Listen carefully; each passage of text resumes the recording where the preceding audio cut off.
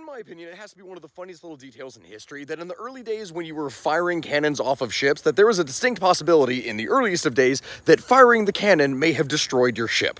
As in, like, your own ship, not the ship that you were firing at with cannons. And here's why.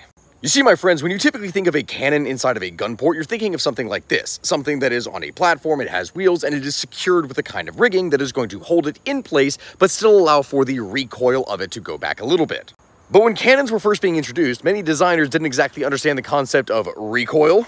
And so instead of having gun ports or wheels or any of that stuff, you just had a cannon that was bolted to the top of a deck. Which meant that every time you fired, the recoil from that cannon was hitting directly into your own ship, meaning the bigger the cannon and the more often that you fired it, the more damage that you were doing to your own ship, and in some cases, could potentially just break it.